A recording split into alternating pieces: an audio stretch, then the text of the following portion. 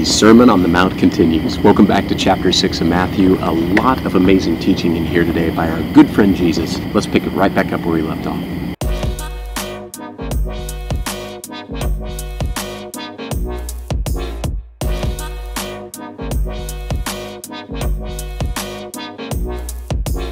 So the very beginning of chapter 6 opens up with some really good instruction on doing good to please God and not man. Look at verses 1 and 2. Take heed that you do not do your charitable deeds before men to be seen by them, otherwise you have no reward from your Father in heaven. Therefore, when you do a charitable deed, do not sound a trumpet before you as the hypocrites do in the synagogues and in the streets, that they may have glory from men. Assuredly, I say to you, they have their reward. You know, I've known so many people over the years who do stuff like this. Anytime that they are doing some charitable thing for another person or an organization, they announce it everywhere. Now listen, I am not saying that there's not merit in letting people know about a worthwhile cause. I think raising money by letting people know about needs is a wonderful thing and should be done. For example, our church recently raised money for relief efforts towards some of the hurricanes that have hit parts of the U.S. this year, and at the end of the campaign, the church let us know the total amount of money that was raised. That's great. What's not great is when someone uses that as an excuse to go and brag about how charitable that they are. What Jesus is talking about here is not being boastful about what you've done. You know, the same thing holds true in business. I have noticed that many times over the years, the people who brag the most, or the ones who really try hard to convey that they are successful, usually aren't. The most successful people I've met don't go around bragging about it. In fact, I've noticed many times the people who often give the most also do so in secret. It's not about proving anything to people, it's simply about doing good. So what is the point that Jesus is making here? When you do good things for people, do it because you love them. Do it for God, not for the praise of men. All right, skip over and let's look at verses 5 and 6. And when you pray, you shall not be like the hypocrites, for they love to pray standing in the synagogue and on the corners of the streets, that they may be seen by men. Assuredly, I say to you, they have their reward.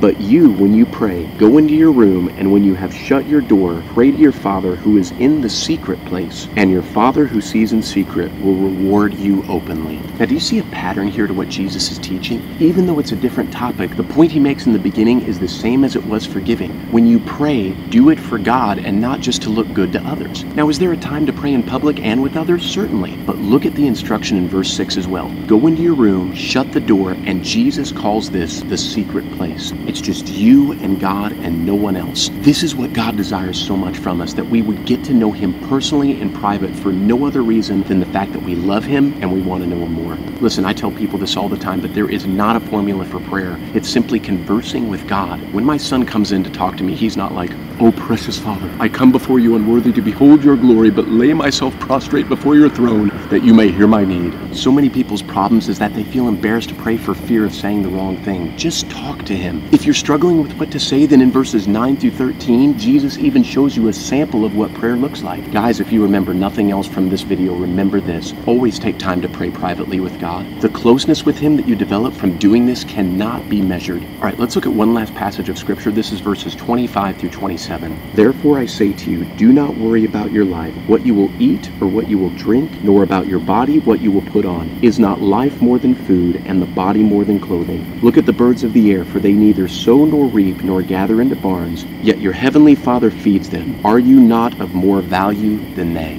You know, worry is something that paralyzes people. It's something that when it attacks you is really hard for people to deal with. Now, I've noticed for myself as well as others that worry tends to hit you the most right before you're about to lay your head down on your pillow. See, the devil doesn't fight fair. He tries to attack you in a moment when you're vulnerable and alone with just you and your thoughts. Okay, so pause here for a moment and put yourself in this situation. Let's say it's late at night, you have a situation that you're dealing with, you're trying to go to sleep, but suddenly the devil brings a picture of this issue to your mind and you're tempted to start worrying about it. What do?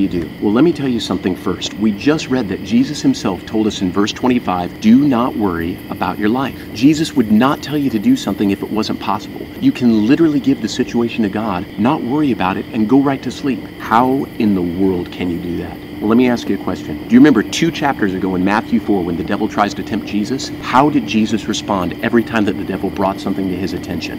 He responded with, "It is written," and then quoted the Bible at him. It's the exact same thing that you need to do. When the devil brings a picture of that thing for you to worry about to your mind and he tempts you to start fretting about it, you need to quote the word at him. Scriptures like, God has not given me a spirit of fear, but of power, of love, and of a sound mind. In Philippians 4 it says, do not be anxious about anything, but in everything, by by prayer and supplication with thanksgiving, let your requests be made known to God. And the peace of God, which passes all understanding, will guard your heart and your mind in Christ Jesus. 1 Peter 5:7 says, casting all your care upon him because he cares for you. Now, how do you think I have all those passages memorized? Because I've dealt with this myself. I have issues that the devil tempts me to worry about, but when he does, I quote these scriptures at him. I will literally get out of my bed, pull out my Bible or some note cards that I've written these verses on, and then I read them out loud to myself and to the devil. I do exactly what Jesus did, and I quote God's word at him. Now, does this immediately work the first time that I do it? No, it usually takes a night or two, but then I stop worrying. It's the same thing when the devil tempted Jesus. He didn't go away immediately, but Jesus keeps quoting the Bible, and the devil gives up. Guys, I'm telling you, there is power in the spoken word of God, and every bit of it is for you today. Man, oh man, this is some good stuff. All right, boys and girls, that is it for us today, tonight, whenever you're watching this. Thank you as always for joining us for chapter 6. Tomorrow is chapter 7 and the last part of Jesus' Sermon on the Mount. As you can already guess, it's more amazing stuff you do not want to miss. Hope you all have a fantastic Thursday. I love your faces. We will see you back here tomorrow.